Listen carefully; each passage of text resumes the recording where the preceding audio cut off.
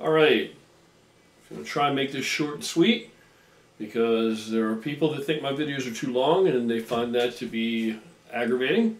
And there are people who prefer the longer videos. So I'm going to endeavor to make a greater variety of videos that are of different duration, varying durations, as much as I can. You know, I'm a little verbose. I'm not usually concise and whatever the fuck, you know what I'm saying. But I'm going to try, okay? I'm going to try. What else can you expect out of me? Best I can do. Okay, this is the name of this study. This is about muscle memory, okay? Now, I'm sure, hopefully, you guys all know muscle memory is real. It's not bro science. It's backed by science. It exists. Now, did we need science to come along and tell us muscle memory is real? No, it didn't. I didn't need that. I've known this for fucking decades. But nonetheless, we have the science now. And the science isn't what it initially was. They've actually found out, and here we go again, right? Okay, if you would have referenced this or looked this information up before 2010, you would have had a whole different explanation for muscle memory through science. They would have told you it had something to do with neurological shit, right? And guess what? That's wrong. So this is the latest, greatest so far. This is where they're at with it. Now, if you don't know what muscle memory is, or you don't know what I'm talking about, muscle memory is just a, well, now we know it's reality, but muscle memory is the premise that if you've worked out and trained, you built some muscle any time in your life, then if you detrain, you stop training, quit training, whatever reason, okay? If you decide someday you're going to return to training, that muscle memory is just laying in wait, and you're going to be able to regain where you previously were. You're going to get back to where you previously were much, much faster than what it took you to acquire that muscle in the first go around in the first place from the get. And we attribute that to what we had called muscle memory. Okay, but now we know what muscle memory is pretty much. And here's what it is. The name of the study is Myonuclei acquired by overload exercise precede hypertrophy and are not lost on detraining. Alright, let me read you the abstract of this real quick. It's pretty short, and then we'll talk about it a little bit, and then we'll cut this thing off before it becomes too lengthy. The abstract. Effects of previous strength training can be long-lived, even after prolonged subsequent inactivity, and retraining is facilitated by a previous training episode. Traditionally, such muscle memory has been attributed to neural factors in the absence of any identified local memory mechanism in the muscle tissue. We have used in vivo imaging techniques to study live myonuclei belonging to distinct muscle fibers and observe that new myonuclei are added before any major increase in size during overload. The old and newly acquired nuclei are retained during severe atrophy caused by subsequent denervation, lasting for a considerable period of the animal's lifespan. The myonuclei seem to be protected from the high apoptotic activity found in inactive muscle tissue.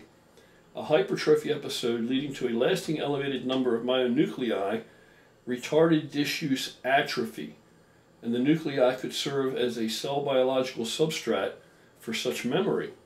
Because the ability to create myonuclei is impaired in the elderly, individuals may benefit from strength training at an early age.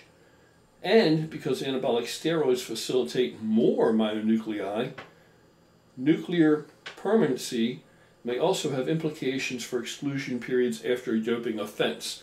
Okay, a lot of information there in that short, that kind of lengthy but relatively short paragraph. One of the first things that jump out is that muscle cells happen to be one of the very few multinuclear cells in our bodies. Okay? They contain many nuclei rather than just a single nucleus. And when you overload the muscle through training, new additional nuclei are added to the muscle fibers. Okay, did you hear that? New additional nuclei are added to those muscle fibers. So you actually are gaining new muscle. You're not just hypertrophy, not just enlarging muscle cells. You have acquired more muscle cells than you started out with. Okay?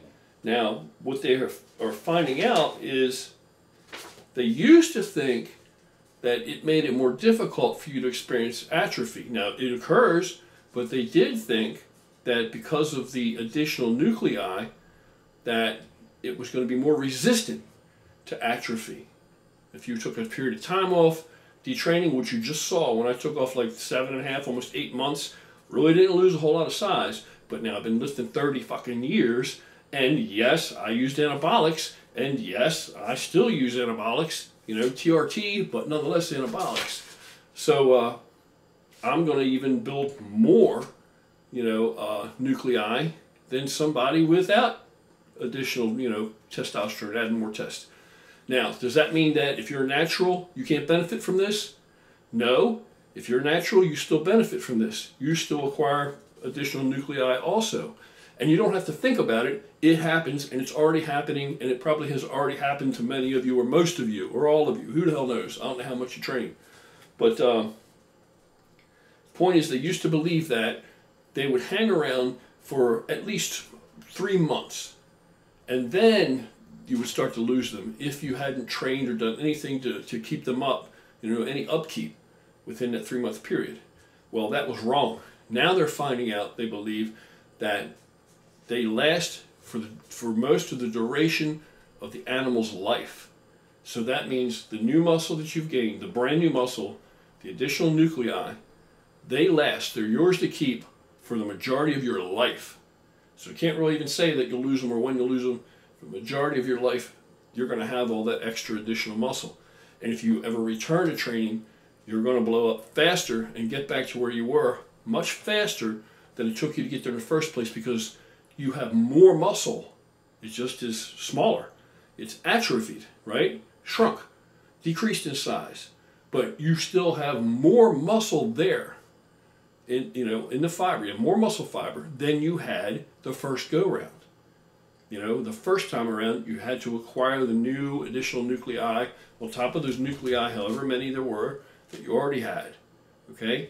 So when you return to training, no matter how long you've been away, you're going to come back faster. That's why, and that's muscle memory. There you go. So in a nutshell, it's the whole thing. So if you don't want to see any more, you can stop the video here.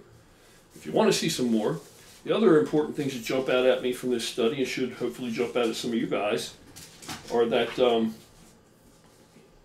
in the elderly, now they're saying that it's a pretty great benefit, that if you try to collect as many of these nuclei as you can, build as much of this new muscle tissue, these new nuclei as you can while you're younger, then this is going to stave off a whole lot of wasting, muscle wasting, into your old age.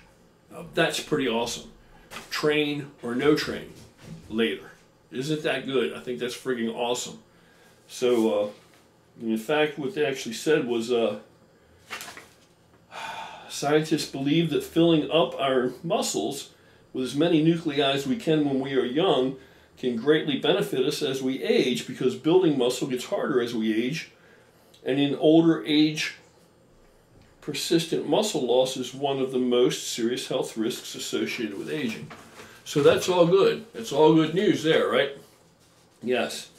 Now, another interesting side note here is that it says because the ability to create myonuclei, yeah, we already got that, and because anabolic steroids facilitate more myonuclei, nuclear permanency may also have implications for exclusion periods after a doping offense. That's big time. So basically they're saying, well, they're not basically, they are saying that if you were an athlete, competitive athlete, and you were caught using something, you know, some kind of muscle enhancing compound that's banned, you know, then whatever time they would have considered that you couldn't compete, okay, maybe it should be more because of the permanency, the potential permanency of the new myonuclei that you've gained while you were on that. So even though it's cleared your system, you're long off of it, you've been clean however long, who knows how long you were on, you're always going to have those additional nuclei. You'll always have them. Okay, so here's what this tells you. If you, say you were on gear, all right, you then whatever reason, morally, whatever the deal is, you decide, it was in your youth, you built a good deal of muscle, you decide, oh, I'm not going to do that anymore. You quit. Okay, so now you've quit. So years later, you're still, you train once in a while still. Guess what? You still are experiencing and maintaining an advantage from that gear. Because it's forever. Because if you can gain even more myonuclei, because you were, enhanced with testosterone or whatever have you, right? Consider them all out there. Who the hell knows what people use? Then that's an advantage that you're going to always possess. Always. Never goes away.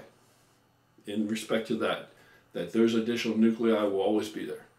So, pretty interesting stuff. Pretty interesting stuff indeed.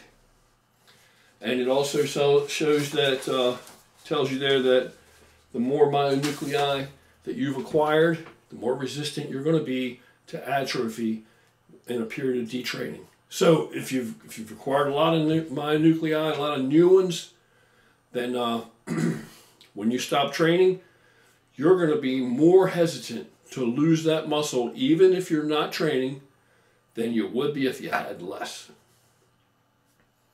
So there you go, all good stuff. Is it relevant to anybody out there? Yeah, it's relevant to all of us, but what can we do about it? Nothing. It's just something to know, and it's just something to get excited about. If you ever trained and you had it before and you're out of shape now, or you want to go back, or you haven't trained for an injury for quite a while, or whatever reason, go back.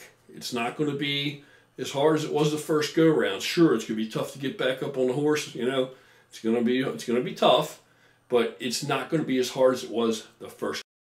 So that's good news for everybody. All right, that's it for me for now. And I hope that was better and a little bit shorter for some of you guys out there. God knows I don't want to monopolize all your time. I know you're on busy schedules. All right, take care. Have an excellent evening, and I will catch up with you again shortly.